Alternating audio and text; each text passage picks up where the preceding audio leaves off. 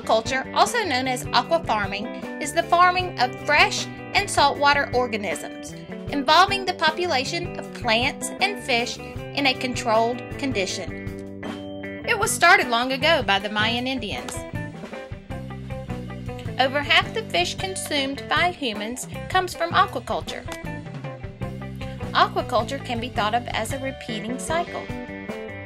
Before the cycle can begin, a proper fishery must be produced. The first step involves catching young fish and organisms from our streams and oceans. The next step is to place the fish in the specified fishery. This destination is where the crop can be expected to grow and eventually be harvested. While in the fishery, the fish are hand-fed controlled amounts of food such as fish pellets. This food contains ingredients that help the fish grow. Plants can also be harvested on top of the fisheries. They feed off of the bacteria that is produced by the fish underneath. There are many benefits to this process. Decrease in foreign dependency, fewer transportation and fuel costs, and faster food turnaround are only a few of the several advantages. Not only can fish be produced, but also fruits, vegetables, and shellfish. The most commonly produced shellfish today are oysters. Aqua farming is also eco-friendly. The production of man-made tanks and greenhouses decreases the pressure on wild fisheries. And because fisheries can be built in your backyard, health and money-conscious people can have a way to eat fresh fish they desire in a cost-effective way. It also provides job opportunities. The effects of aquaculture are tremendous and serve as the reason why growing fish in a controlled environment has become so important. Under these conditions, the organisms seem to grow faster and double in weight and size, making them more valuable. By producing them faster, the fisheries can keep up with the demand. Fish oil is used in the production of poultry, vitamins, and dog food.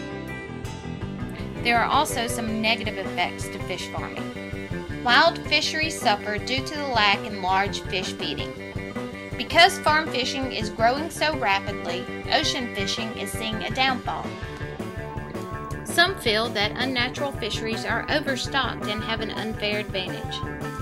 Also, the algae which grows in the ocean is not reducing the way it should, potentially causing environmental problems for the future. This brings us to the hazards of farming. Sometimes the fisheries get crowded due to the uneaten feed, fish waste, and antibiotics which are released by the fish inside.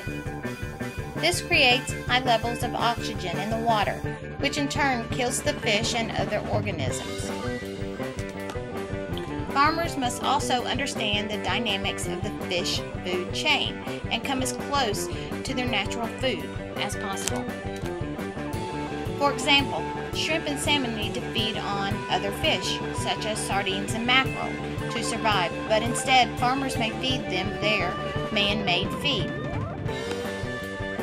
Overflow is also a problem. It seeps into nearby ponds, streams, and rivers.